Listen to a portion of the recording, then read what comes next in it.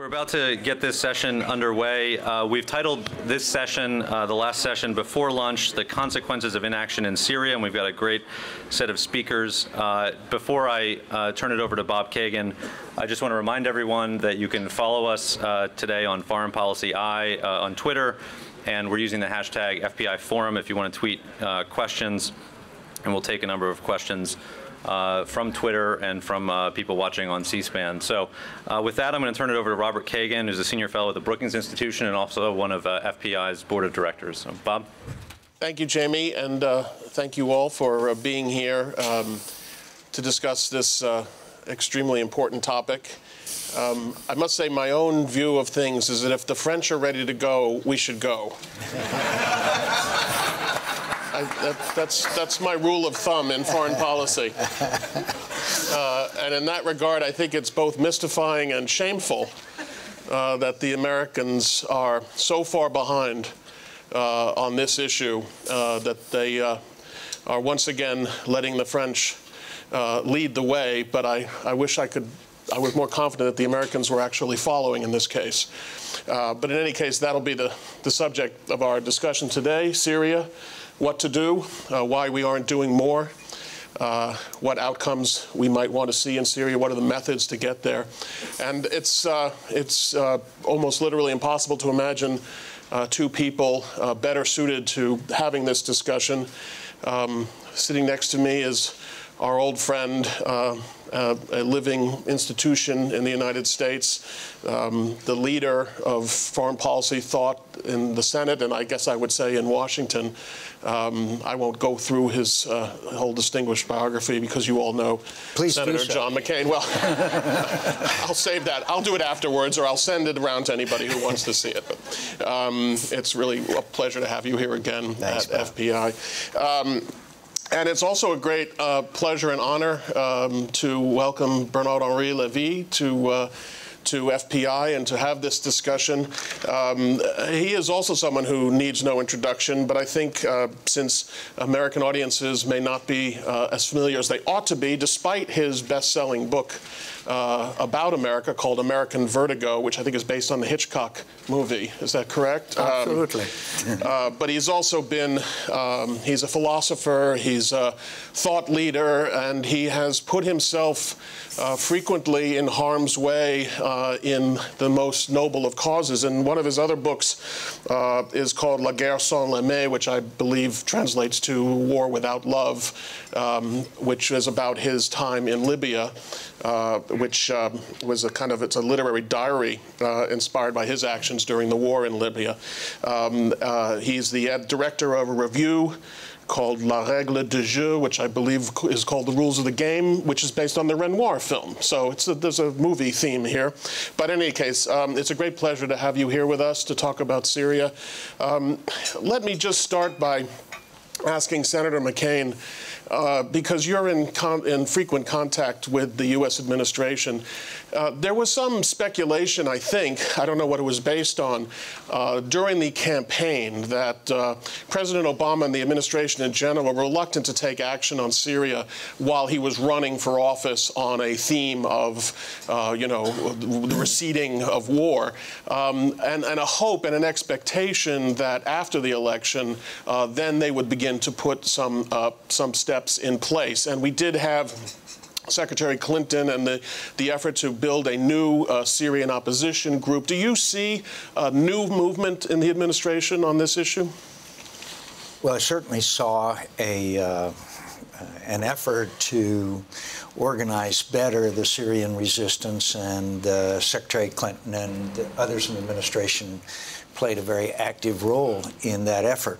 I'm also hearing from their usual source, they send their information out through the New York Times, as you know, that we're now going back to try to convince the Russians to, I thought we'd fairly well exhausted that avenue, which was, of course, a blind alley to start with. But I've still not seen any indication that the United States would take the active leadership role that, frankly, the entire Middle East is crying out for. I just have not seen that yet. I hope it will happen. I pray that it will happen. We're now up to 40,000 and climbing. And of course, as all of these kinds of civil wars or conflicts go, they escalate and the atrocities get worse and the bombing and the things that were never contemplated or seen early in this uprising are now basically tactics of war. And the thing that bothers me more than anything else, Bob, I agree that someday Bashar Assad will fall. We've been saying that now for 20 months, something like that. But in the meantime, what carnage will take place between now and then? Because every time there seems to be a modest escalation on the side of assisting the resistance, there is an escalation by the Iranians, by the Russians, by the formation of this now group. I forgot now what they call themselves, a paramilitary organization they're trying to form up. So I kind of see steps of escalation with the resistance making some progress, but a long, long way from victory. The administration's, you can't tell whether the administration's insistence on going to the Security Council and getting Security Council authorization is a way of being very sincere in its desire to get a Security Council authorization to move forward, or whether it's a way of hiding behind the Security Council and not taking action. But let me ask you, Monsieur Lévy, what did you, in France, I think the American assumption is that the French would agree that you can't do anything without a Security Council resolution. I'm wondering what your view on that is, given that at the moment, and really for quite some time now, it seems very unlikely that the Russians would approve any serious action to overthrow Assad. What is your view of how important it is to go to the Security Council, whether we should be dissuaded if we can't get a resolution? Let me tell you first how, just one word, how honored I am to sit next to Senator McCain. Senator McCain embodies for me and for many Frenchmen one of the most noble things in the world, which is physical bravery, physical courage. And I remember 4 years ago, I was very embarrassed. I had a vested interest in Barack Obama's campaign because I predicted 4 years before that he could be an American president, so I was for him. But I had a real embarrassment when I saw the performance and the bravery of Senator McCain. And for me, it's a big treat to be here with you and to discuss with you. I'd like you to come out to Arizona with me sometime. 2016. So that's the point I wanted to make. About the United Nations, how important it is. Of course it would be great to have United Nations. Of course it would be better.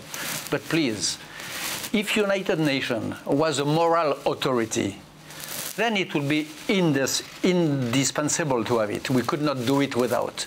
But United Nations is so corrupt, morally corrupted. They accepted so many bloodbaths in the 20th century. They closed their eyes on Bosnia. They closed their eyes on Rwanda. We cannot take shelter under the veto of Security Council in order not to do anything. This is really an alibi. It is an excuse. There are a lot of people in France and in America who are very pleased of this veto. It's very comfortable to be able to say, we would love to go, but there is this moral authority, this anti-gun law of Security Council. This is a joke. And what I can tell you is that I remember so well the first day when Nicolas Sarkozy received the transitional authority of the Libyan people, the NTC, in Palais de l'Élysée. I was here. I took the three guys, Ali Zaidan, Prime Minister today, Mahmoud Jibril, Ali Al-Essawi, to Nicolas Sarkozy's office. Nicolas Sarkozy exposed to them his plan to prevent the bloodbath in Benghazi. They were very happy, and one of them, Ali Zaidan, asked, but Mr. President, what if you don't have the endorsement of United Nations? Nicolas Sarkozy made the following reply. he said, number one, I will have the endorsement because I'm very strong, I'm very voluntary, I will have. But if I don't have the endorsement, I will do without, because you have situations in history of humanitarian emergency where there is, of course, the laws, but also the law. And Sarkozy said, if ever by mischance I did not get the endorsement, then we would build, there is other organizations, regional, you have Arab League, you have African Union, you have NATO, you have European Unions. I would build with my friend David Cameron, this is the quote of Nicolas Sarkozy this day, we will build a sort of substitutional, of legitimacy of substitution to deal with this moral emergency which we are facing. So it will be the same about Syria. If we can, of course. The proof is made that we are hijacked, that the human rights are hijacked by Mr. Putin, the great Democrat of Chechnya, the man who erased 3/4 of Grozny. He is entitled apparently to say what human rights is and what defense of human rights should be. This is a terrible joke, and we have to, I think that the only decent thing to do would be to proceed without that. And let me just ask you, just following up on that, what is your view of, because I asked Senator McCain, what is your view of American policy right now? I mean, what's your opinion of it, and also how do you explain it? My view on American policy in Libya, I think that America did well. France took the lead, but America did well. I think I had a few an inside view of the story, and I can say that America was saved, the honor of America was saved by a president, of course, Obama, but by 3 women. 3 women. Samantha Power, Susan Rice, and Hillary Clinton. I happen to be the one who took Mahmoud Jibril to Paris in March, when there was this meeting of the G8, when Hillary Clinton was in Paris to see Nicolas Sarkozy and Alain Juppé. And Mahmoud Jibril, who was transitional prime minister of Libya, had a face-to-face meeting with future Ambassador Christopher Stevens, who was not yet ambassador. He was there. There was a meeting face-to-face between Jibril and Hillary Clinton. And my belief, and my feeling and my belief is that a great deal of the story happened during these 45 minutes. There was two persons, a man and a woman, a heart speaking to another heart, a great plea of Mahmoud Jibril addressed to a mother, to a humanitarian militant who is Hillary Clinton. And when Jibril went out of the office, I think that Hillary Clinton was really impressed, moved. Then there was this conversation overseas between Gates, Clinton and Obama, and so on. So Clinton, Rice, Samantha Power, they did a great job. And of course, President Obama and the whole administration followed very bravely. Today, about Syria, I must confess that I don't understand. During the campaign, one could understand. There was a special context, there was the electoral fight and so on. But now, what prevents? Opposite to what is generally said, it is more doable today against Assad than it was 2 years ago against Gaddafi.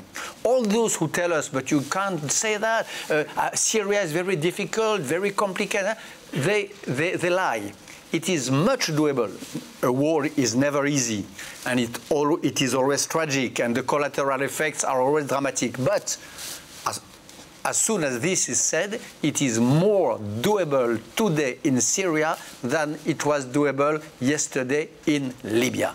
And I could explain why later. Could I make just 2 points? One is that all the things that the non-interventionists said would happen if we intervened have now happened in Syria. The influence and dramatic increase in al-Qaeda presence, the escalation of bombing, the tensions on the borders, all of the things that were predicted that would happen if we intervene are now happening, and in spades. And again, it cries out for American leadership. But I think that we also must view this situation in Syria in the broader context of the entire upheaval that's taking place in the Middle East, and especially the role of Iran. Iran are the missiles that were in Gaza. It was Iran who was sending in the Revolutionary Guards on the ground that are training this new paramilitary force. And believe me, in warfare, there's nothing more atrocious than these kinds of paramilitary forces. It's the Iranians that continue to have the centrifuges spinning. It's the Iranians that are even influencing al-Qaeda or other extremist groups throughout the region, and continuing to provoke and to plot even assassinations here in our nation's capital.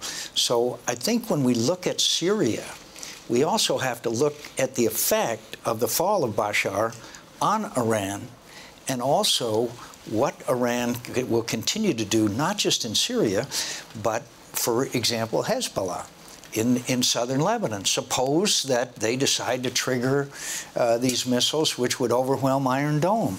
There's so many things, moving parts in the region, and so much of it can be traced back to the number one spoiler in the region, on top of the Arab Spring, and that is the Iranian meddling in literally every part of the Middle East. Well, let's talk about then what should be done. What's your current view on what we ought to be doing? The no-fly zone, which, by the way, does not mean that we go after Bashar's air defenses. It means that we place anti-air missiles in place, and I guarantee you, first Syrian aircraft we shot down, that would be the last one to fly over a no-fly zone. A place where they can, a Benghazi where they can organize, where they can train, where they can equip, where we can find out who the good guys and the bad guys are in this effort to form a revolutionary council that will be effective, and also, frankly, to counter what is the increasing influence of al-Qaeda and extremists who are pouring in from all over the Middle East. The longer this goes, the more likely we're going to have enormous challenges with these kinds of... It'll be the militias in Libya magnified by a factor of 10. So then obviously it would be nice if we had the United Nations, but I really believe that, one, Americans are war weary, no boots on the ground, no boots on the ground, no boots on the ground. But we could prevail with the kind of equipment that they need, and training and organization. Right now they have no place to organize. Are you talking about giving anti-aircraft weapons to the opposition, or are you talking about emplacements in Turkey, or what? We could do some of the above. I think Patriot missiles, as now the Germans are moving some Patriot missiles under some kind of weird circumstances, but at least they're coming into Turkey. Or we could give them a limited number, a controlled number of man pads. But primarily, I think it would just be a Patriot installation. Pilots are not going to fly into certain death. I don't care how brave they are. And you shoot down one or two of them, they're not going to fly there again. They may like Bashar Assad, but they like to live a little more. Is Turkey ready to play that role? Again, everybody I talk to in Turkey and in the region, it cries out for American leadership. I think that the Turks are having significant public opinion problems. They're overwhelmed by huge numbers of refugees. They see this thing continuing. We're going to have, my friends, the next big challenge in the Middle East is the ambitions of the Kurds for a Kurdish state. And the longer this kind of situation prevails, the more that they're going to have their ambitions. They're in Syria, they're in Iraq, they're in Iran. They're everywhere. They're in Turkey, as you know. So I think that it's very obvious that we can, the sooner we get this thing moving in the right direction, the better. But I worry about Erdogan. I worry about his ambitions. I worry about his comments. He took himself out of the negotiations on the Gaza thing by his comments about Israel. One thing I can assure all of us, and I'm totally confident of, is we didn't know what the world in the Middle East was going to look like 2 years ago, or a little over 2 years ago, when all these other guys were in power. We cannot predict what the world is going to be, Middle East is going to be like 2 years from now, except that it cries out for American leadership. And that's what, in my view, and I hate to be partisan when I say this, but it is missing there. It is missing. And when I talk to all of these leaders, whether they be Gulf leaders or any place else in the Middle East, they want American leadership. Do you have other thoughts you wanted to add to what ought to be done? And do you have a view as to whether, I mean, you know, if an administration official were sitting here, they would say, A, Erdogan talks a good game, but he doesn't really want to do anything in Syria for a lot of the reasons that you mentioned, including the Kurdish thing. B, we don't want to give anti-aircraft weapons to people because we don't know what happens to them after they've used them, et cetera, et cetera, et cetera. That all these things, I've heard the phrase non-starter, everything's a non-starter, and that's why they go to the Security Council. You know, the question is not will Assad fall? Assad will fall. The question is, will Assad fall with the help of the West or without the help of the West? This is the crucial question. If Assad falls in a few weeks, in a few months, without the help of the West, then it will be an affair between Iran and Saudi Arabia. It will be a fight between Qatar and the allies of Guards of Revolutions, and so on. If it is with the West, then, number one, we will do our duty of Democrats. We will have the flag of our values high. And number two, we will have our word to say in the future of this area. Look at what happens in Libya today. Egypt, Tunisia, Libya. It's a common place to say that things don't go so well in Egypt and in Tunisia, which is true. Muslim brothers are on power in Egypt, women are not in such a good situation in Tunisia, and so on. Look at what happens in Libya. In Libya, the Muslim brothers lost the elections in last July. The secular and moderate Muslims won. The prime minister is Mr. Ali Zaidan, who is a true Libyan patriot, but who is also a friend of the West, a friend of Europe, a friend of America, a true human rights fighter. He was the president of the Human Rights League for 20 years and so on. So what is the difference between Libya on one side and Egypt and Tunisia on the other side? The difference, one of the differences, is that the Libyans did the job with the help of the West. They know that the key argument of Al-Qaeda, which is the West is against us, the West is devil, America is the grand devil, and so on, is false. They know that the West is not the eternal ally of the dictators. And this reshaped completely the way of thinking of a lot of average people in Libya.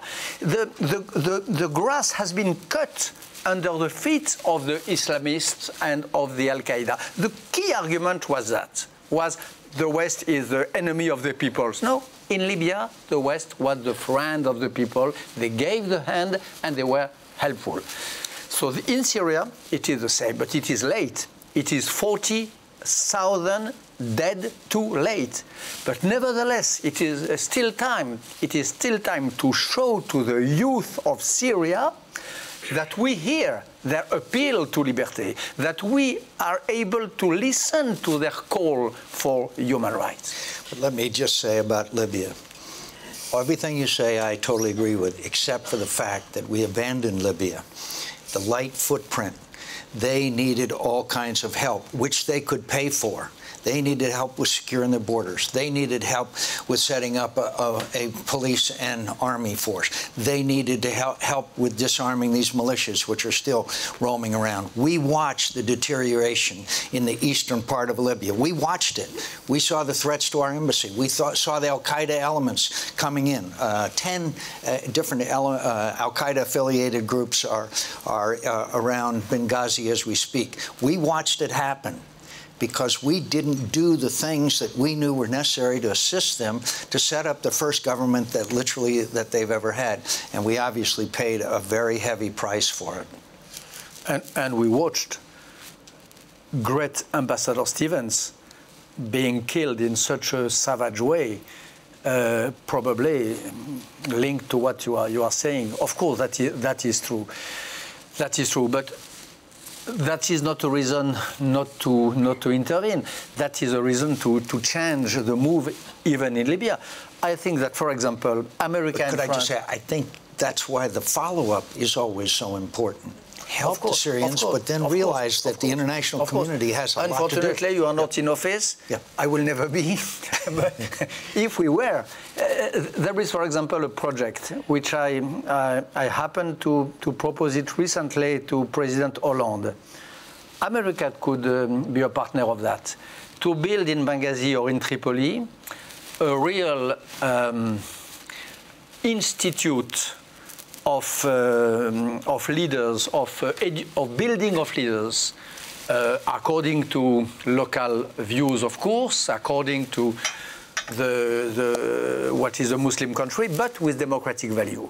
A sort of national school of leaders in a country where, in Libya, you have 42 years without any state, without any civil society, and not even a nation. So ground zero of policy. We could follow up, of course, for example, with that. We have in France a school called École Nationale d'Administration, Administration National School, something like that. This would be a great partnership between America and France, could be built in Benghazi. And I'm sure that they would take. The Libyan leaders would be more than happy of this sort of help. And they need a police force and an army. Well, I just want to follow up on that a little bit and pull back the lens somewhat, because you know, we have the honor of having you here, and it gives us an opportunity to hear from you how the U.S. is viewed these days, both in France and in the and in Europe more broadly. You know, you raised a question. You know, does the United States are we working closely enough with Europe on these kinds of issues? Do you sense a strong alliance? Is there a perception of whether America is on its way up or on its way down? I'm just curious to get your view of how America appears right now. There is one thing which was noticed in Europe in the acceptance speech of President Obama a few weeks ago, which is that the word Europe was not uttered once in his speech. He did not say Europe. So I don't know, is that a bad sign or not? I leave it to Europe. I hope not. I hope the current administration knows that whatever is a stake on the West, whatever is the emergency of dealing with Chinese things and so on, there is a link of flesh and of blood and of values between America and Europe. I hope this is well understood in America. In Libya, it seemed yes. I hope it will be in the next situations. I don't know. I understand our emphasis on the Asia-Pacific region, the world's economy, China, all of those things. But when they use the word pivot, then that's a very serious error in my view. And I think it's kind of coincidental the president was in Asia when obviously Gaza and Israel were on the brink of an all-out conflict. I think that I would strongly advise our national security people in the administration to say that we want to balance. We don't want to pivot. We want to balance. We understand that Asia-Pacific region is very important. God knows, look at the Chinese just landed an aircraft on an aircraft carrier. There's no greater signal of a desire to have a nation that can project power than an aircraft carrier. I say that with some parochialism, obviously, but we have to understand that there's got to be a worldwide leadership, and we can't focus all of our attention on one region. And I hope that the recent upheaval in the Middle East has convinced the administration of that.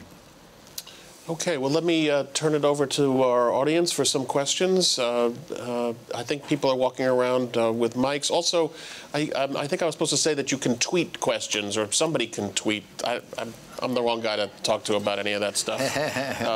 Okay. Yeah, sure. My name is François Brenne. I'm French, but I'm living in the States, and I'm proud to be part of the two nations. We know, Mr. Lévy, that because you had a very close relationship with President Sarkozy, you have played a key role into the action in Libya, and that's a great thing. And we'll have the opportunity tonight to see your movie about that. I don't know how close you are with current President Hollande. My question is, to be very direct, because French people are not very well known to being politically correct.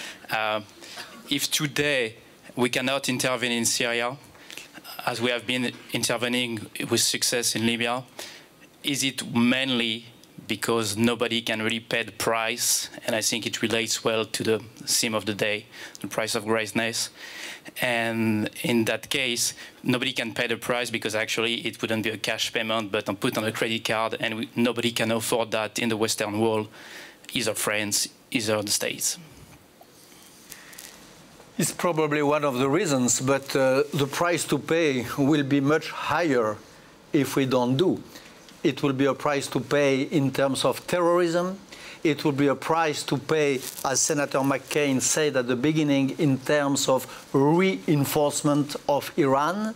It will be a price to pay in terms of reinforcement of Hezbollah and Hamas. The price to pay will be huge if we are not able today to pay the price of helping the fall of Bashar al-Assad.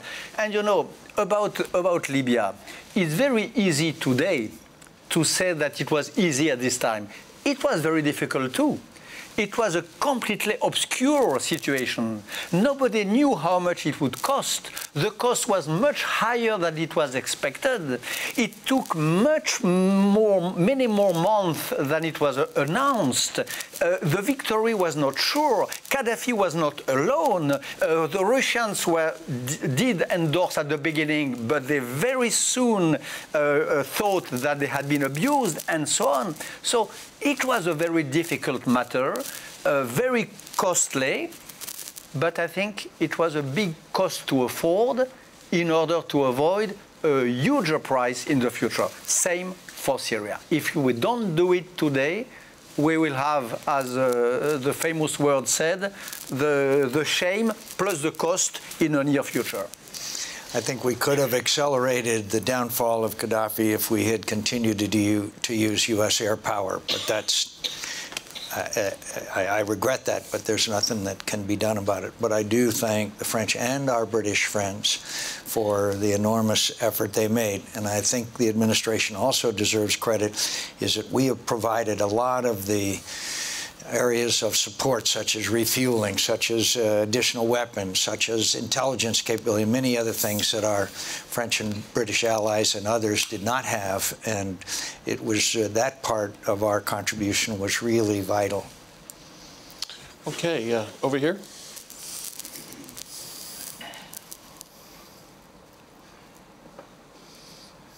Good Good morning. My name is Bridget, and I'm actually from Arizona, so nice to see you again, Senator. My question has to do with more of the other parts of the Middle East. I think that, well, maybe not me personally, but do you think the world community is more hesitant to get involved with Syria because of the collapse of other states around it? So if, say, we intervened in Syria, what if there was a revolution in Yemen, which there were a lot of protests, or Oman, or in Iran, there's huge protests about the failing of their currency. Do you think that there's a possibility for the whole Middle East to change in, say, 5-10 years? Or do you think that this is more a motivation of, you know, Russia's playing a certain side versus the West? You know, any thoughts?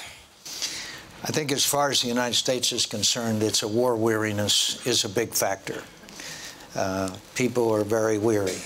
Iraq, Afghanistan, a fear of getting into a prolonged conflict, which perhaps the United States might escalate and become more involved than initially anticipated. It wouldn't be the first conflict that escalated in that fashion. So I think war weariness, the economy and jobs, but I also think that there is a rising amount of American public opinion that want us to do something about this slaughter. I really do. It's just antithetical to everything that America stands for and believes in. These stories are horrific.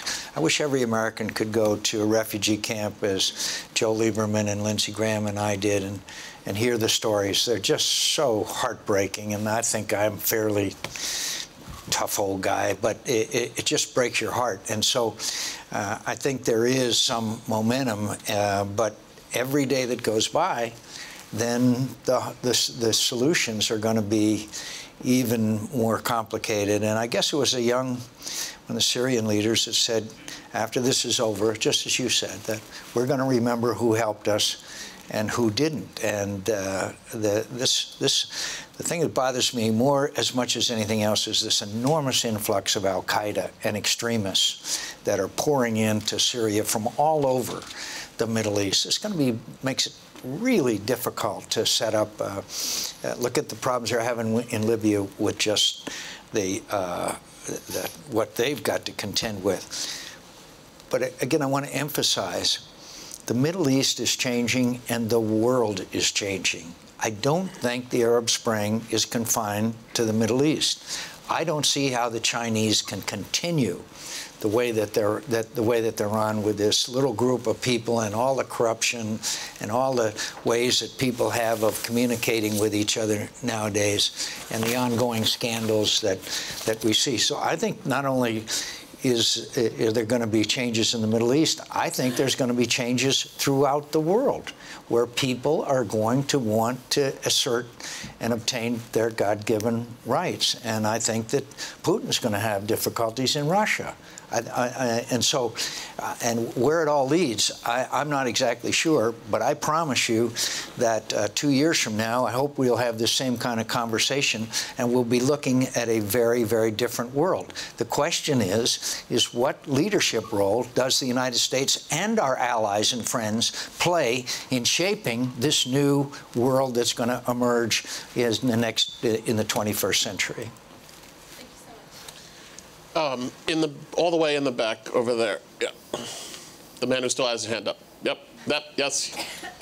Is that a man? I can't tell from here. No, female. If it's not, I apologize. I need to get these. And I want to add, in the meantime, about the war weariness. It is true, but America, English and French did a big job, even, for example, in Afghanistan. I am infuriated when I see in the press, French press and sometimes American press, that Afghanistan is a disaster. It is not true. We did a great job in Afghanistan. Karzai, Abdullah, a lot. I was recently, even in Uzbin and Kapisa, there is a lot of villages, a lot of cities where people don't want the Taliban to be back. The American and special forces of French in Afghanistan allowed, for example, the chase of and the success of the chase of Bin Laden. So war weariness, of course, but we must not let us depressed by this defeatist propaganda who says that all that we did since 10 years was a disaster. Iraq was not good, of course, but Kosovo was not a disaster. It was a just war with a fair result. Libya was a just war with a good result. And Afghanistan, this should be said at this moment where hard decisions are at the edge of being taken, we achieved, and you achieved, you Americans especially, real results which are good for the future of the whole area, including Pakistan. I think Senator McCain and I would even add Iraq to that. But yes, ma'am, I apologize. No problem. Please. I'm Catherine Fitzpatrick. I write on Eurasian affairs. Senator McCain, I wanted to ask you, a lot of focus is on the U.S. about Syria, but what can the U.S. do to pressure Russia more? They supply the arms to Assad. Are we too dependent on Russia because of having the route to Afghanistan where we have to get our troops in and out? Have we become too dependent there that we can't pressure Russia sufficiently on this issue? Well, as was discussed earlier, the Russian veto is more of an excuse for non-intervention than a reason. We went to Kosovo without UN Security Council endorsement. I think that if there is a significant lack of progress, it is on the reset. You look at what Putin is doing. He just kicked out the NGOs. There's a new definition of treason. Why in the world he would nullify the non-Lugar process, which is in Russia's benefit to get rid of nuclear materials. That every step he seems to be taking is more and more autocratic and a kind of a ambition to see the old near abroad of the Russian Empire. And I don't think that we're going to have another Cold War. I don't think we're going to have huge confrontations with Russia. But I think we have to understand that Putin is going to be there, or ambitions are to be there for the rest of his life and to have an autocratic regime that has a lot to do with corruption and kleptocracy. And that's one reason why I hope that, and I've been working as hard as I can, the House has already passed it, that we would pass the Magnitsky bill. We pass the Magnitsky bill, and it sends a signal back to Putin that this kind of behavior is not acceptable, at least as far as the United States of America is concerned. Okay, we have time, I'm afraid, only for two more quick questions. Which, by the way, as you know, is triggered by the repeal of Jackson-Vanik as part of the deal. Yeah, sorry. We have time for two more quick questions, and I think I'll take the two, and then you guys can answer them. This gentleman, and I'll cut someone from over on this side. This gentleman right here. Yeah. Very much. Flavius Mihailles. Two questions. One on leadership. It seems that the key missing piece of the equation today on acting in Syria is the French president has changed. So would you think that President Hollande would have acted differently in Libya? And today, if we cannot have the leadership on the French side that we could have had with the different president, who could replace that leadership on the European side, for instance?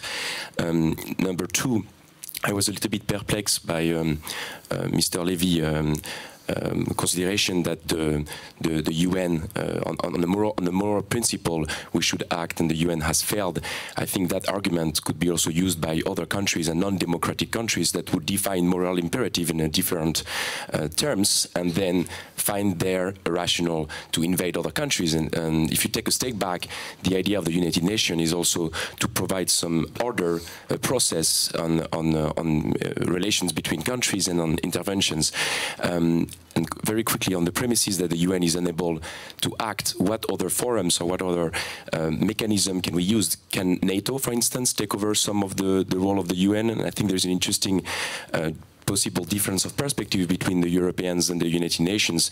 An ambassador recently told me that the UN congressman or senator told him that he saw the NATO as a toolbox to solve problems, and I think the Europeans are more cautious about how do we expand the role of NATO, and so that how do you see that play out in as a possible replacement of the United Nations to find some legitimacy and a context to act abroad? Thank you. And if you could just hold off, and let me just get the other question, and then we can. Thank you, sir. Nelson Garcia with the Washington Intergovernmental Professional Group. We are placed in a situation where Western intervention, while very positive and while very good in Libya and Syria, I could see us in a position down the road where it actually backfires on us, because the question will then be asked, why aren't we intervening in allied countries like Qatar, Bahrain, and Saudi Arabia in promoting Western values? How do you address that situation, and are there differences between our approaches between the two governments, besides the fact that one is anti-American versus one being a pro-American government? Thank you. Mr. Lévy, why don't you answer this question, and then we'll turn to Senator McCain to answer that question. About President Hollande and President Sarkozy, you are right. In Libya, it has been in great part a question of persons. That is true. And it was amazing for me. I can bear testimony for a few episodes of this story. It was amazing to see how much these questions of persons, of who is in charge, of who does what, was important. And the film, which I hope you will see tonight, which is a diary of these 10 months, of what was done, of how it was done, how it was acted, shows that in a very clear way. The persons, the role. I remember when I was a Marxist in my youth, we used to say, history with a big H, men do not count, they are just the puppet of history, and so on. The proof is done definitively that it is the opposite. The men do history. When they want, where there is a will, where there is a courage to act, things can be done. And this Libya story is really emblematic of that. I hope you will take consideration of that when you see at the French Embassy, I think tonight, French Embassy, my oath of Tobruk. Number two, Hollande. The game is not over, and the mess is not said. Let's wait. François Hollande was elected a few months ago. He had to take time to put his feet in the new steps of a president.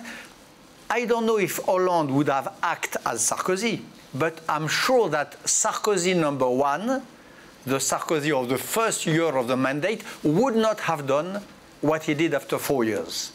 The young Sarkozy, the new president, certainly would not have acted in Libya as he acted at the end.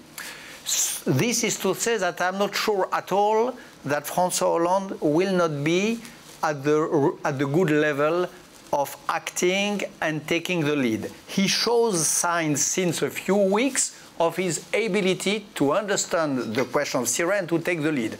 One event which was rather unnoticed in America, which was his step in Beirut when he went to Saudi Arabia, was a great sign. This surprise stop in Beirut 4 weeks ago to say, in the name of France, don't touch Lebanon, as Mitterrand did in '82, as Chirac did after the death of Hariri, was a good thing. So let's wait. Maybe we will be, we, free world, and we France, disappointed.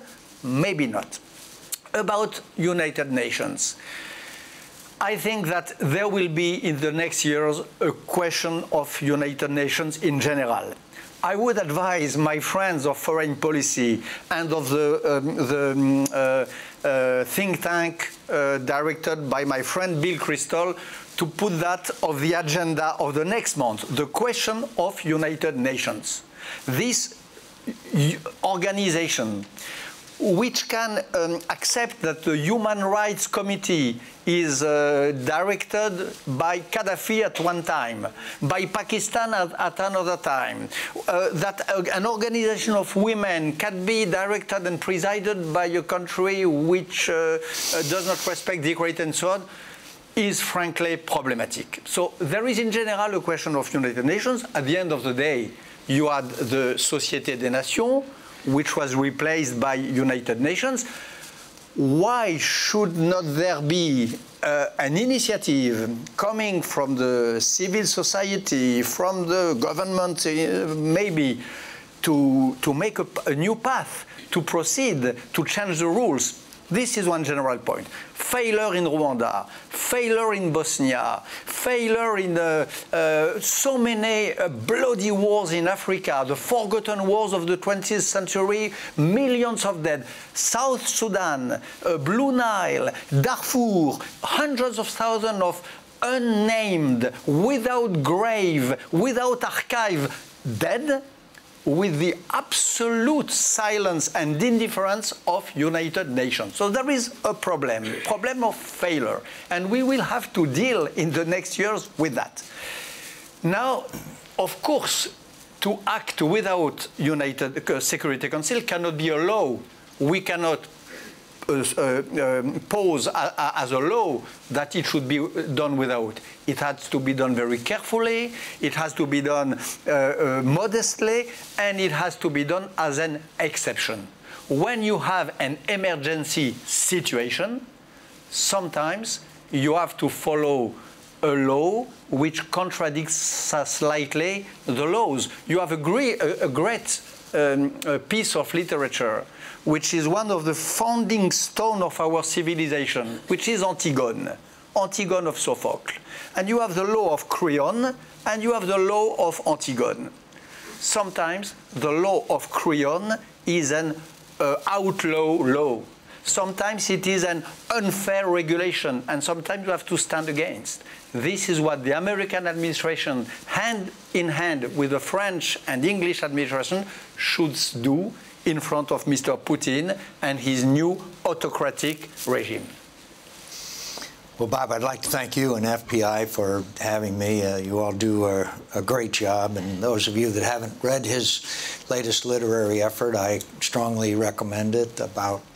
Has a lot to do with a blueprint and ideas and thoughts for America's role in the 21st century and beyond. I think your question, it touches on the really great challenge that we face in the 21st century. And as to where we intervene, where we don't intervene, under what circumstances, who do we support, how do we divert and expend our most valuable and precious assets, ranging from American blood to American treasure. I think, first of all, you have to, view America as still the indispensable nation. The 20th century was the American century, and I believe the 21st century can be as well. But I think there's a fundamental principle that I believe in, and that is that our interests are our values, and our values are our interests. And how we pursue those objectives is really going to be shaped by the nature of the challenge. Mr. Lévy just mentioned Africa today. What's going on today in the Congo is really just absolutely horrific. And yet the question is, what can we do effectively? You mentioned some of these other countries that are our friends and allies. We have to begin a process diplomatically of saying that they are going to have to show a greater respect for human rights, that they're going to have to show progress in democratization, freedom of the press, etc., all the things that we believe in and stand for. Not immediately. There can't be an overnight transition. But we have to expect that kind of progress from them. Otherwise, they will go the way of Mubarak, Ben Ali, Gaddafi, etc.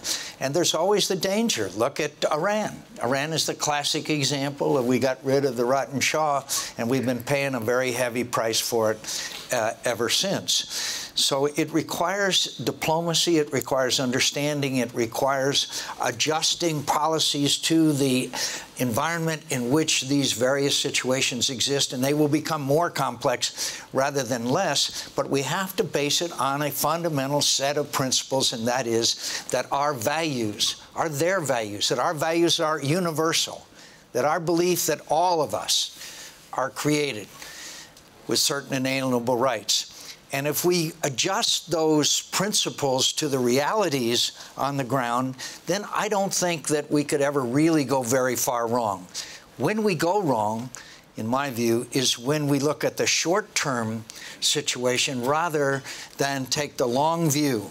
And that's awfully easy to say and a lot harder to do.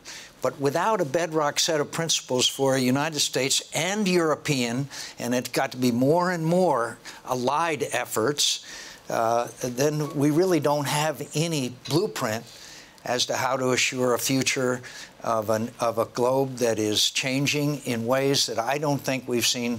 I keep trying to remember, as a student of history, I think maybe the Reformation in Europe, it was a period of upheaval, frankly, that is a little bit comparable to this one. But I believe in American leadership. I believe in the greatness of America. I believe that this president can lead. I believe that his Secretary of State, whoever that might be, can also lead. And I think it's important that we talk about these issues because I don't think the challenges have ever been greater either. I thank you. Well, thank you, Senator. I have one quick sentence for President Obama. If he were sitting here, I don't have a Clint Eastwood chair for you to talk to, but one sentence for President Obama on Syria. It's time to intervene. It's time to lead.